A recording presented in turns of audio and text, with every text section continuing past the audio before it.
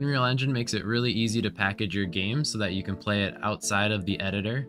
To do that, they have a whole slew of options in the file dropdown under Package Project. And what we're going to do is when we package it, we're going to do Windows and a Windows 64-bit. That's the machine I'm running, so that's the only way I can build this game right now. We also want to double check that our build configuration is for development and not shipping. That's because we have a few functions that are only available in the development option.